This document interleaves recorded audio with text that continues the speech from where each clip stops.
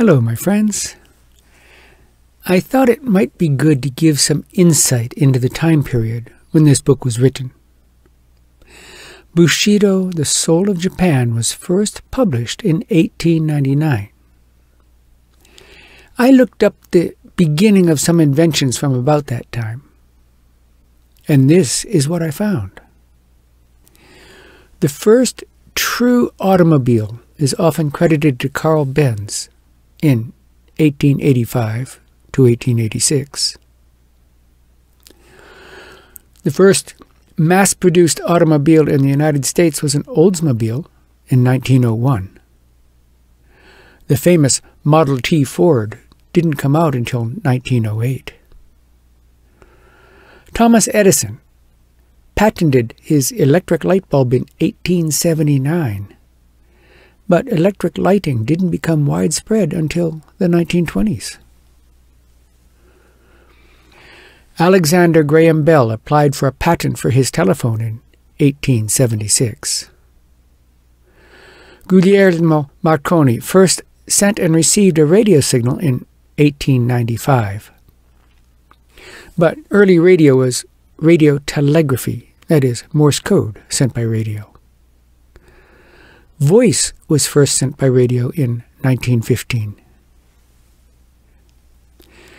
The Zeppelin airship was invented in 1900 by Count Ferdinand von Zeppelin, and the Wright brothers' famous 12-second flight of a powered, heavier-than-air aircraft was in 1903. We can see that it was a very different world that Nitobe-san lived in, and it's interesting to read this book with that context in mind. And now, let's enjoy Part 2 of Bushido, The Soul of Japan.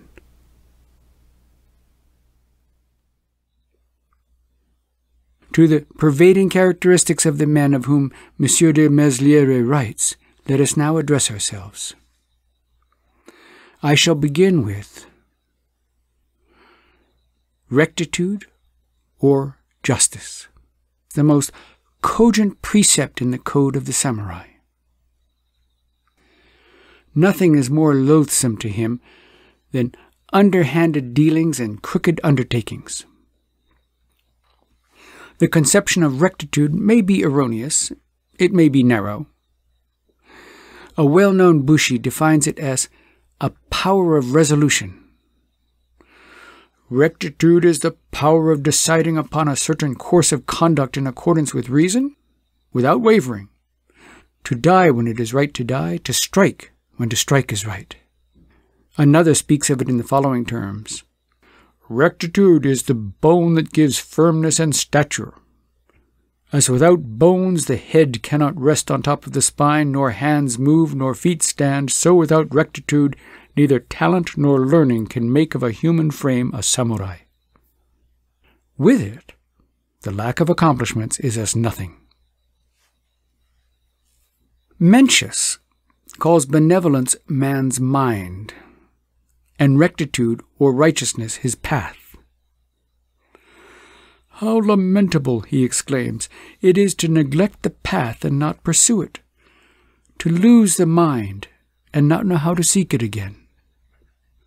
When men's fowls and dogs are lost, they know how to seek for them again, but they lose their mind and do not know how to seek for it. Have we not here, as in a glass darkly, a parable propounded 300 years later in another clime and by a greater teacher who called himself the way of righteousness, through whom the lost could be found? But I stray from my point. Righteousness, according to Mencius, is a straight and narrow path which a man ought to take to regain his lost paradise.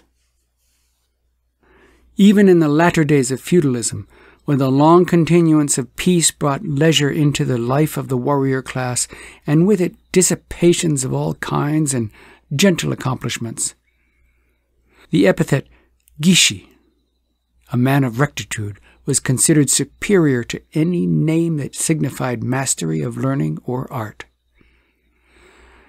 The 47 faithfuls, of whom so much is made in our popular education, are known in common parlance as the 47 Gishi. In times when cunning artifice was liable to pass for military tact and downright falsehood for ruse de guerre, this manly virtue, frank and honest, was a jewel that shone the brightest and was most highly praised. Rectitude is a twin brother to valor, another martial virtue. But before proceeding to speak of valor, let me linger a little while on what I may term a derivation from rectitude, which at first, deviating slightly from its original, became more and more removed from it, until its meaning was perverted in the popular acceptance. I speak of giri, literally the right reason, but which came in time to mean a vague sense of duty, which public opinion expected an incumbent to fulfill. In its original and unalloyed sense, it meant duty, pure and simple. Hence we speak of the giri we owe to parents, to superiors, to inferiors, to society at large, and so forth. In these instances, giri is duty. For what else is duty than what right reason demands and commands us to do? Should not right reason be our categorical imperative? Giri primarily meant no more than duty, and I dare say its etymology was derived from the fact that in our conduct, say to our parents, though love should be the only motive, lacking that there must be some other authority to enforce filial piety. And they formulated this authority in giri.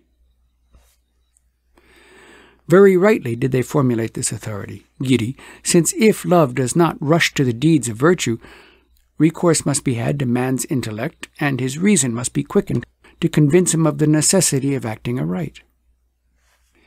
The same is true of any other moral obligation. The instant duty becomes onerous, right reason steps in to prevent our shirking it. Giri, thus understood, is a severe taskmaster, with a birch rod in his hand to make sluggards perform their part. It is a secondary power in ethics. As a motive, it is infinitely inferior to the Christian doctrine of love, which should be the law.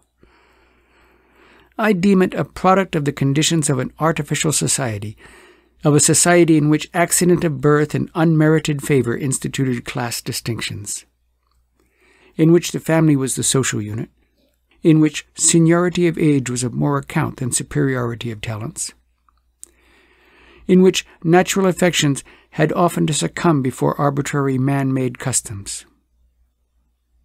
Because of this very artificiality, giri in time degenerated into a vague sense of propriety, called up to explain this and sanction that, as for example why a mother must, if need be, sacrifice all her other children in order to save the firstborn, or why a daughter must sell her chastity to get funds to pay for the father's dissipation and the like.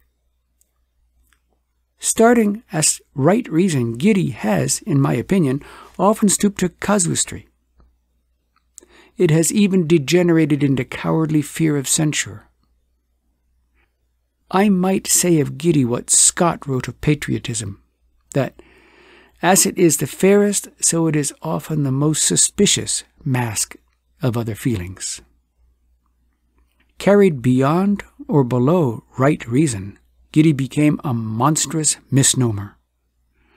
It harbored under its wings every sort of sophistry and hypocrisy.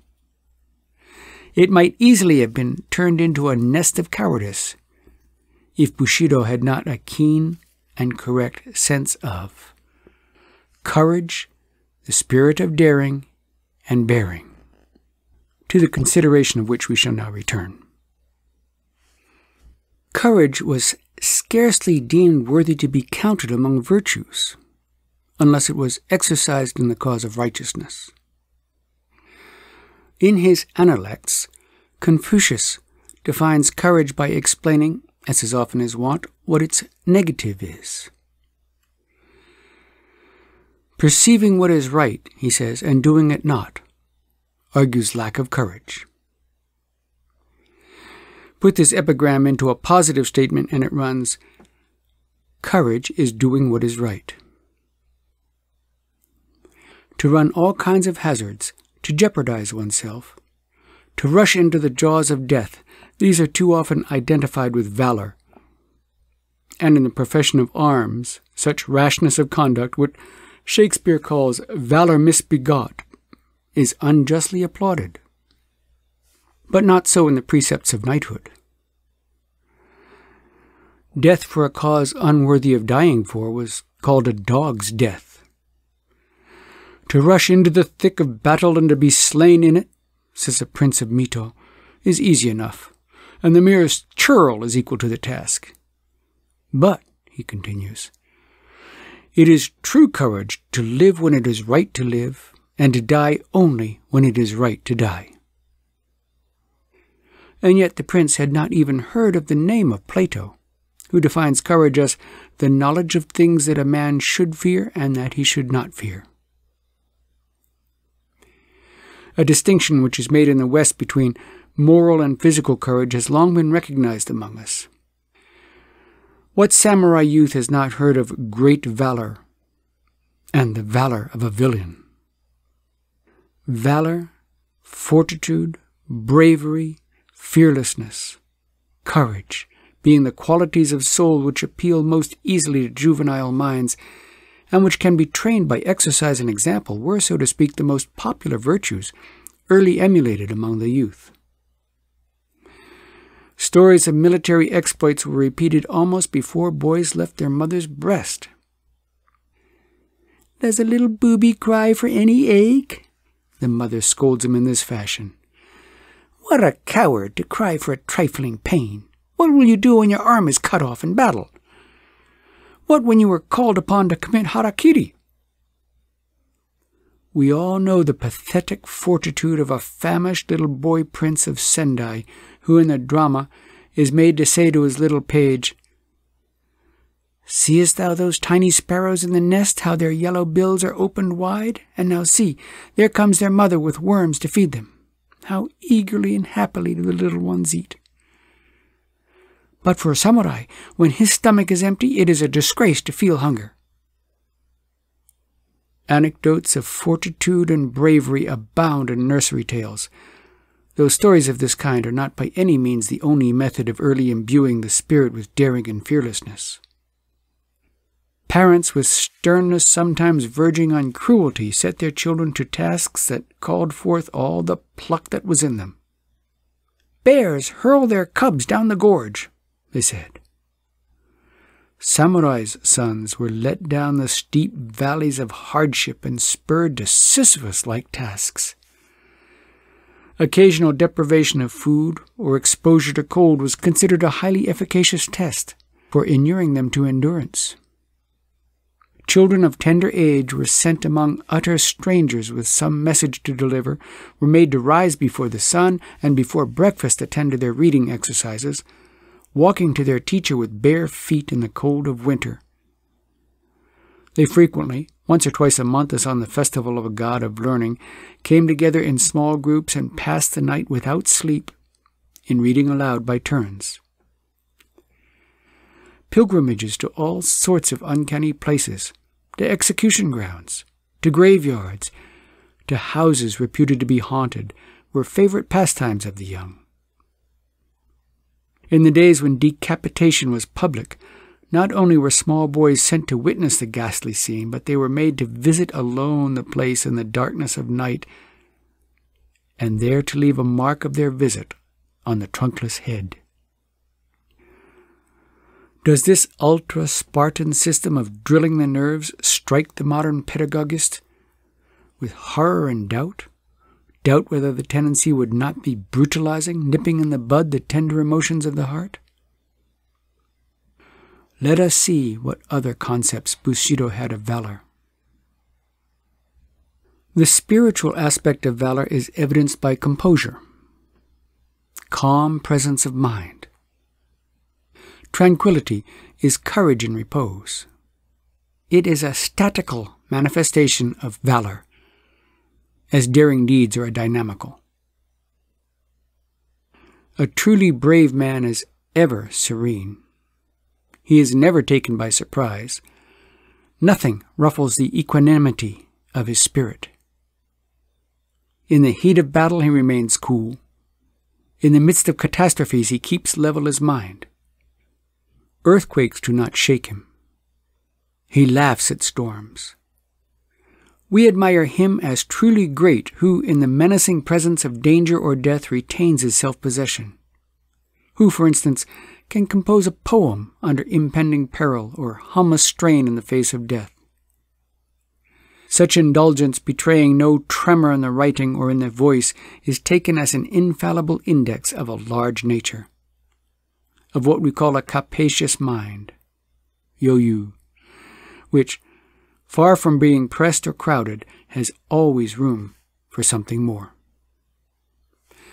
It passes current among us as a piece of authentic history that is Ota Dokan. The great builder of the castle of Tokyo was pierced through with a spear. His assassin, knowing the poetical predilection of his victim, accompanied his thrust with this couplet. Ah, how in moments like these our heart doth grudge the light of life. Whereupon the expiring hero, not one whit daunted by the mortal wound in his side, added the lines, "Had not in hours of peace it learned to lightly look on life." There is even a sportive element in a courageous nature. Things which are serious to ordinary people may be but play to the valiant. Hence in old warfare it was not at all rare for the parties to a conflict to exchange repartee or to begin a rhetorical contest. Combat was not solely a matter of brute force, it was, as well, an intellectual engagement. Of such character was the battle fought on the bank of the Koromo River, late in the 11th century. The Eastern army routed, its leader Sadato took to flight. When the pursuing general pressed him hard and called aloud, "It is a disgrace for a warrior to show his back to the enemy," Sadato reined his horse. Upon this the conquering chief shouted in an impromptu verse, "Torn into shreds is the warp of the cloth." That's Koromo. Scarcely had the words escaped his lips when the defeated warrior, undismayed, completed the couplet, "Since age has worn its threads by use." Yoshi-ie, whose bow had all the while been bent, suddenly unstrung it and turned away, leaving his prospective victim to do as he pleased. When asked the reason of his strange behavior, he replied that he could not bear to put to shame one who had kept his presence of mind while hotly pursued by his enemy. The sorrow which overtook Antony and Octavius at the death of Brutus has been the general experience of brave men.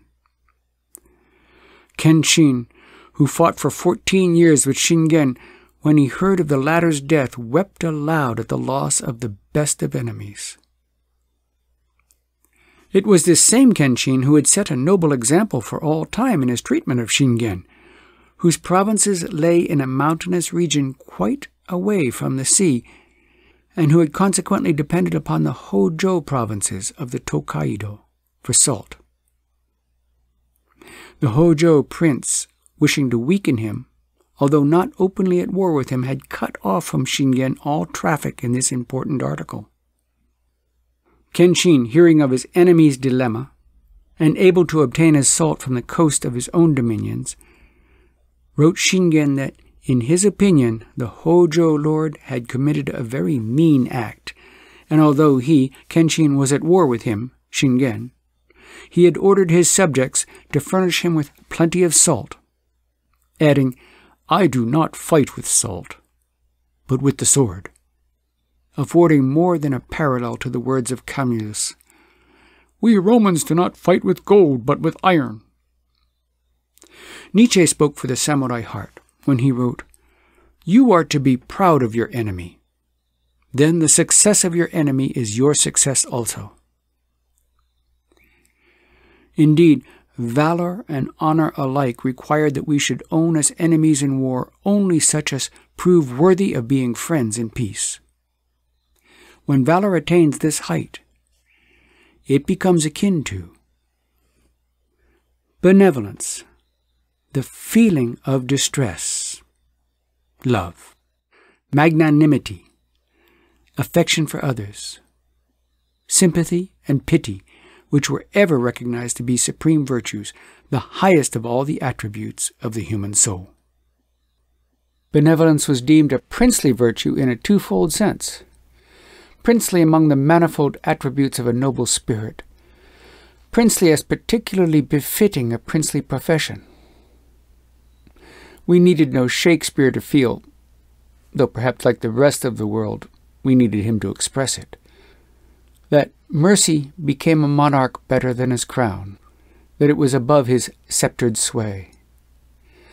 How often both Confucius and Mencius repeat the highest requirement of a ruler of men to consist in benevolence. Confucius would say, "Let but a prince cultivate virtue, people will flock to him. With people will come to him lands. Lands will bring forth for him wealth. Wealth will give him the benefit of right uses. Virtue is the root, and wealth an outcome." Again, never has there been a case of a sovereign loving benevolence, and the people not loving righteousness. Mencius follows close at his heels and says, "Instances are on record where individuals attained to supreme power in a single state without benevolence. But never have I heard of a whole empire falling into the hands of one who lacked this virtue." Also, "It is impossible that anyone should become ruler of the people to whom they have not yielded the subjection of their hearts." Both define this indispensable requirement in a ruler by saying, "Benevolence. Benevolence is man." Under the regime of feudalism, which could easily be perverted into militarism, it was to benevolence that we owed our deliverance from despotism of the worst kind. An utter surrender of life and limb on the part of the governed would have left nothing for the governing but self-will. And this has for its natural consequence the growth of that absolutism so often called Oriental despotism, as though there were no despots of Occidental history. Let it be far from me to uphold despotism of any sort, but it is a mistake to identify feudalism with it.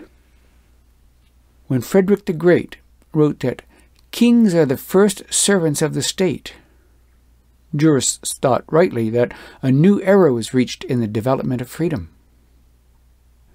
Strangely coinciding in time, in the backwoods of northwestern Japan, Yozan of Yonezawa made exactly the same declaration, showing that feudalism was not all tyranny and oppression. A feudal prince, although unmindful of owing reciprocal obligations to his vassals, felt a higher sense of responsibility to his ancestors and to heaven. He was a father to his subjects, whom heaven entrusted to his care. In a sense not usually assigned to the term, Bushido accepted and corroborated paternal government.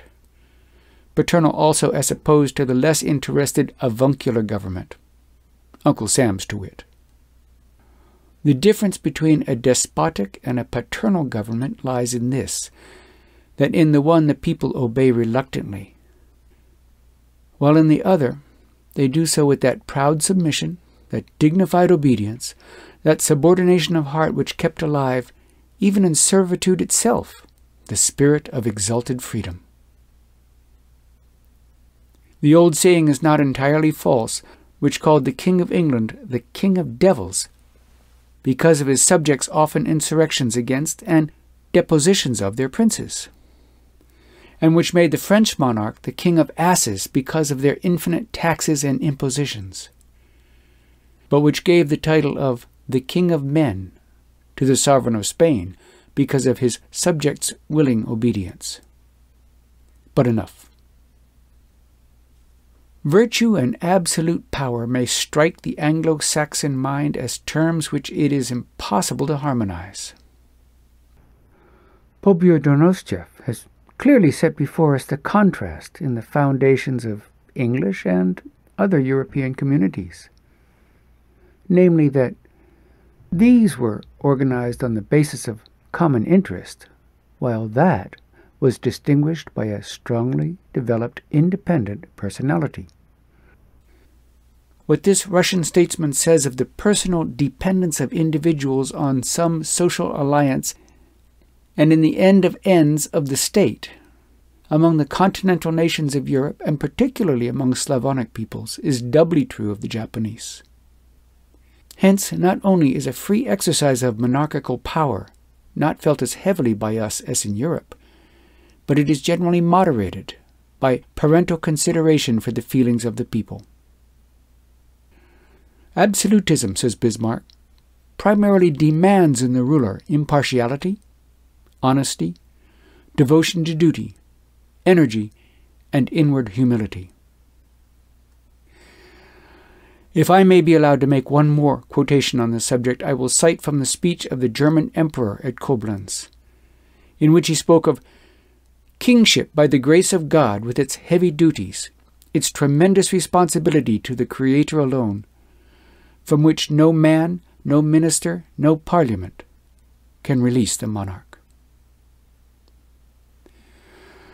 We knew benevolence was a tender virtue and motherlike. If upright rectitude and stern justice were particularly masculine, mercy had the gentleness and the persuasiveness of a feminine nature. We were warned against indulging in indiscriminate charity without seasoning it with justice and rectitude.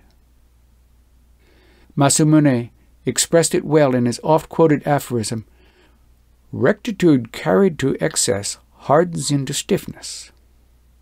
Benevolence, indulged beyond measure, sinks into weakness." Fortunately, mercy was not so rare as it was beautiful, for it is universally true that the bravest are the tenderest, the loving are the daring. Bushi no nasake, the tenderness of a warrior, had a sound which appealed at once to whatever was noble in us. Not that the mercy of a samurai was generically different from the mercy of any other being, but because it implied mercy where mercy was not a blind impulse, but where it recognized due regard to justice, and where mercy did not remain merely a certain state of mind, but where it was backed with power to save or kill. As economists speak of demand as being effectual or ineffectual, similarly we may call the mercy of Bushi effectual, since it implied the power of acting for the good or detriment of the recipient. Priding themselves as they did in their brute strength and privileges to turn it into account, the samurai gave full consent to what Mencius taught concerning the power of love. Benevolence, he says, brings under its sway whatever hinders its power, just as water subdues fire.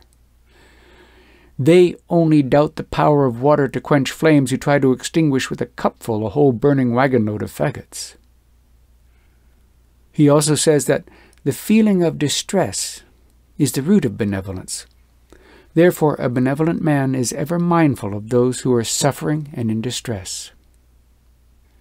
Thus did Mencius long anticipate Adam Smith, who founds his ethical philosophy on sympathy. It is indeed striking how closely the code of knightly honor of one country coincides with that of others. In other words, how the much abused Oriental ideas of morals find their counterparts in the noblest maxims of European literature. If the well-known lines, Hae tibi erunt artes, pacisque imponere morum, Pacere subjectus et debellare superbos.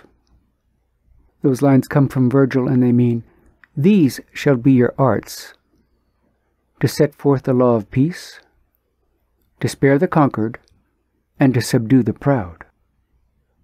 If those lines were shown a Japanese gentleman, he might readily accuse the Mantuan bard of plagiarizing from the literature of his own country.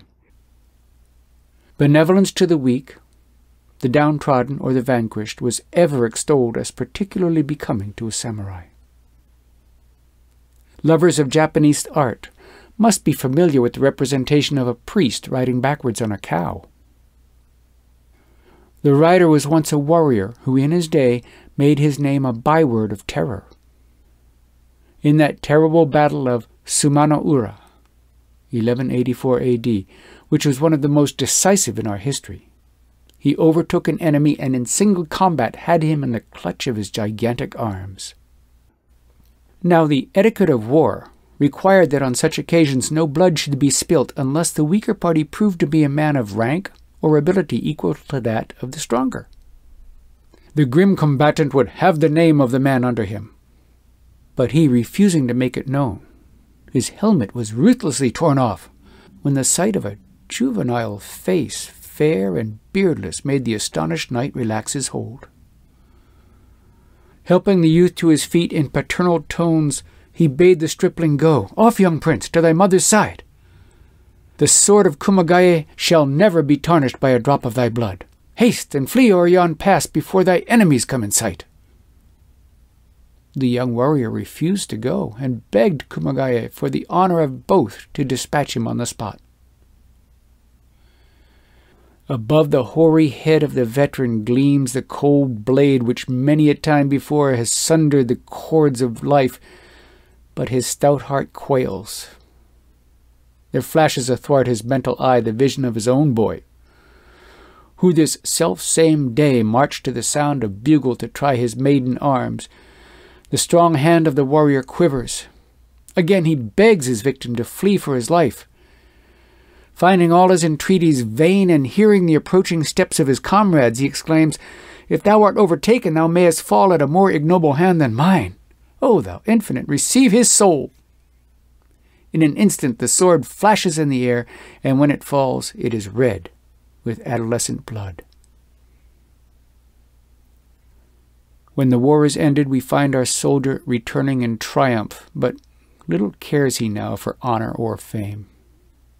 He renounces his warlike career, shaves his head, dons a priestly garb, devotes the rest of his days to holy pilgrimage, never turning his back to the west, where lies the paradise whence salvation comes, and whither the sun hastes daily for his rest. Critics may point out flaws in this story, which is casuistically vulnerable. Let it be. All the same, it shows that tenderness, pity, and love were traits which adorned the most sanguinary exploits of the samurai. It was an old maxim among them that it becometh not the fowler to slay the bird which takes refuge in his bosom. This, in a large measure, explains why the Red Cross movement, considered particularly Christian, so readily found a firm footing among us. For decades before we heard of the Geneva Convention, Bakunin, our greatest novelist, had familiarized us with the medical treatment of a fallen foe. In the Principality of Satsuma, noted for its martial spirit and education, the custom prevailed for young men to practice music. Not the blast of trumpets, or the beat of drums, those clamorous harbingers of blood and death, stirring us to imitate the actions of a tiger, but sad and tender melodies on the biwa, soothing our fiery spirits, drawing our thoughts away from scent of blood and scenes of carnage. Polybius tells us of the constitution of Arcadia, which required all youths under 30 to practice music, in order that this gentle art might alleviate the rigors of that inclement region. It is to its influence that he attributes the absence of cruelty in that part of the Arcadian mountains. Nor was Satsuma the only place in Japan where gentleness was inculcated among the warrior class. A prince of Shirakawa jots down his random thoughts, and among them is the following. Though they come stealing to your bedside in the silent watches of the night, drive not away, but rather cherish these. The fragrance of flowers, the sound of distant bells, the insect humming of a frosty night. And again, Though they may wound your feelings, these three you have only to forgive. The breeze that scatters your flowers, the cloud that hides your moon, and the man who tries to pick quarrels with you. It was ostensibly to express, but actually to cultivate these gentler emotions, that the writing of verses was encouraged. Our poetry has therefore a strong undercurrent of pathos and tenderness. A well-known anecdote of a rustic samurai illustrates a case in point. When he was told to learn versification and the warbler's notes was given him for the subject of his first attempt, his fiery spirit rebelled, and he flung at the feet of his master this uncouth production which ran, "The brave warrior keeps apart the ear that might listen to the warbler's song." His master, undaunted by the crude sentiment, continued to encourage the youth, until one day the music of his soul was awakened to respond to the sweet notes of the uguisu. And he wrote, "Stands the warrior mailed and strong, to hear the uguisu's song, warbled sweep the trees among." We admire and enjoy the heroic incident in Kroner's short life, when, as he lay wounded on the battlefield, he scribbled his famous farewell to life. Incidents of a similar kind were not at all unusual in our warfare. Our pithy, epigrammatic poems were particularly well suited to the improvisation of a single sentiment. Everybody of any education was either a poet or a poetaster. Not infrequently a marching soldier might be seen to halt, take his writing utensils from his belt, and compose an ode. And such papers were found afterward in the helmets or the breastplates when these were removed from their lifeless wearers.